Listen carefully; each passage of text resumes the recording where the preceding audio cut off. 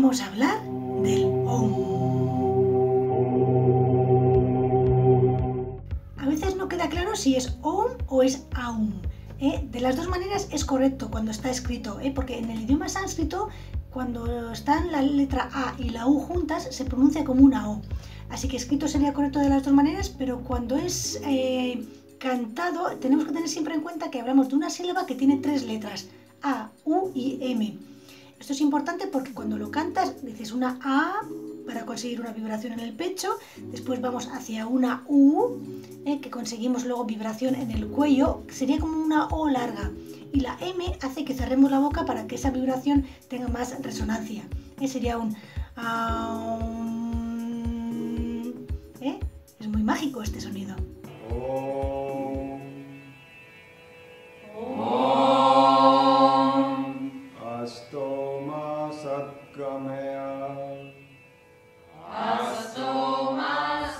La sílaba ON es sagrada, y se considera que es el primer sonido de la creación. De él surge la música, las palabras, y bueno, según cuentan las escrituras, cualquier mantra o cualquier himno sagrado debe tener como base este sonido, el sonido de OM. Incluso muchos textos sagrados comienzan y terminan con él. Del OM siempre se ha hablado mucho. Hay muchos que lo consideran como el alma, la realidad última, la totalidad del universo, los principios cósmicos, el conocimiento, la unidad con lo supremo, la conexión de lo físico con lo espiritual, el universo más allá del sol, lo misterioso, el todo. En fin, muchas cosas. Se habla de él como muchas cosas, pero aquí nos vamos a centrar un poco en investigar las antiguas escrituras, tanto los sutras, los vedas, los upanishads, todos ellos hablan mucho del sonido OM, porque es muy importante. Así que vamos a intentar a ver qué encontramos por ahí.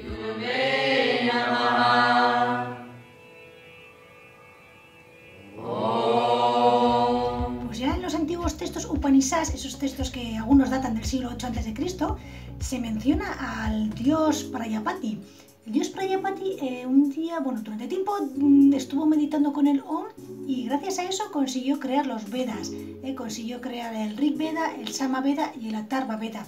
Estos conjuntos de Vedas son himnos poéticos, cánticos muy importantes con el OM.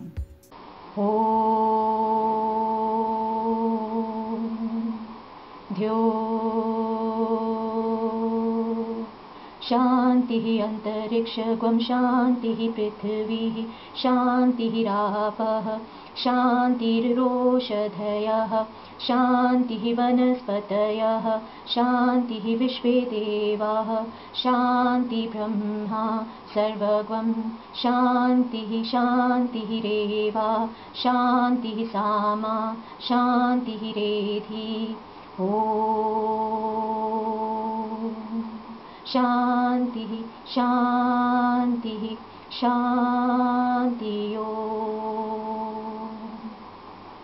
Y es que los Upanishads dicen que todo lo existente y lo no existente puede ser controlado con la sílaba ON. Ya sabéis que esto OM se utiliza mucho en la meditación porque se puede llegar a conseguir la liberación espiritual. Y la mayoría de los rezos comienzan con un OM, y los Vedas, los cánticos, comienzan y terminan con OM. También aparecen los textos hindúes, en los textos espirituales, cuando se hace una boda, incluso cuando se realiza yoga. Expertos en las antiguas escrituras afirman que la sílaba ON va evolucionando con el tiempo y va ofreciendo diferentes ideas abstractas. En estos escritos se recomienda siempre el uso del OM en la meditación, porque con ello puedes llegar desde no entender nada a entender hasta los conceptos más elevados, como la causa del universo, la esencia de la vida, el alma, el autoconocimiento, y puede ayudarte a tener una apertura en la sabiduría. Y es que ya el Chandogya Upanishad, que es el más antiguo, uno de los más antiguos que existen, ya nos está diciendo que tenemos que meditar con el sonido o con el canto OM. Y explica el significado de este sonido de la siguiente manera. Dice que la esencia de todos los seres es la tierra. La esencia de la tierra es el agua. La esencia del agua son las plantas. La esencia de las plantas es el hombre. La esencia del hombre es el habla. La esencia del habla es el Rig Veda, ya sabes, esos textos que hay muchos himnos. La esencia del Rig Veda es el Sama Veda, que son otros Vedas, pero que usan más cánticos. Y la esencia del Sama Veda, ¿qué es? El Om.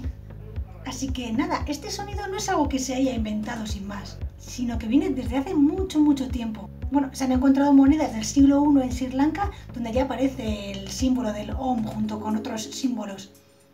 Hay otro texto Upanishad, que es el Katha Upanishad, que cuenta una historia con un niño que es el hijo de un sabio, que un día pues se pone ese niño a dialogar con Yama, que es el dios de la muerte. Entonces comienzan a hablar sobre la naturaleza y sobre el hombre. Hablan sobre el conocimiento, el alma, la liberación del karma, cómo dejar de reencarnarse. Y en los Upanishads este diálogo sirve para señalar que la búsqueda del conocimiento y de la sabiduría es como una búsqueda del bien. Y señala que la ignorancia es como una búsqueda del placer. Dice que la esencia de los Vedas, estos textos antiguos, es dar a conocer al ser humano la forma de liberarse. Mirar más allá de lo que sucedió o lo que no sucedió y estar libre tanto del pasado como del futuro. Mirar más allá del bien o del mal. Y sin duda una palabra para describir esa esencia es la sílaba Om. Eso dicen los textos. Bueno, y en esos mismos textos, sigue el diálogo del niño con el dios de la muerte. Y entonces empiezan a hablar de la lucha de los dioses con los demonios. Cuando hablamos de esto, de lucha de dioses con demonios, no es que estén ahí arriba luchando unos entre otros, sino normalmente es la lucha que hay dentro de nosotros y las inclinaciones que hay dentro de nosotros por el bien y por el mal. Y cuentan estos textos que los dioses que interiorizaron el sonido del Om, de esa manera consiguieron vencer a los demonios. Está muy claro que la sílaba Om, solo ella misma, sirve de inspiración para sacar dentro de nosotros el bien. Y es curioso que en el Mandukya Upanishad se habla de que el Om es como los estados del alma, y dice que hay 4 estados del alma. Está primero lo que se llama como el estado físico, después estaría el pensamiento interior, luego sería la búsqueda de las causas y finalmente sería como el ser, como el todo. Y es muy curioso porque esta idea de los 4 estados del alma también se habla en otras filosofías, o como el Cábala, por ejemplo, que siempre te habla de lo físico, los sentimientos, lo mental y lo espiritual. Así que hay una semejanza entre las dos ideas. Bueno, y en el Upanishad Petasvatara sugiere que medites con el Om, y lo dice porque considera que nosotros somos como un ser combustible y el Om es como otro ser combustible, y entonces nos fusionamos y de esa manera conseguimos liberarnos de los pensamientos, y así podemos llegar a conocer el Dios que hay dentro de nosotros. En los textos Purana, concretamente en el Shiva Purana, se hace una relación muy importante entre Shiva y el Om. Los seguidores de Shiva dicen que del tambor de Shiva surgieron las 7 notas musicales, y también surgió el sonido de Om, con el que crea y destruye todo. Se dice incluso que Shiva es Om y el Om es Shiva. Quizá por ello el hijo de Shiva, el dios Ganesha, aparece muchas veces en la iconografía dentro de un Om, como podéis ver aquí. Es un Om y dentro está el dios Ganesha, y esto aparece muchas veces. Solo deciros que la sílaba On se denomina también Onkara, y en la región, en el estado indio de Madhya Pradesh, hay una población y un templo que se llama Omkareshwar, que significa Dios del sonido Om. Además aquí hay una isla que tiene forma de Om y está junto al río sagrado Narmada. Es una población muy sagrada.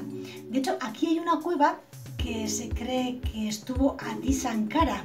Adi Shankara es ese teólogo filósofo del siglo VIII que creó el Advaita Vedanta, y probablemente lo hizo con el sonido del Om. Om.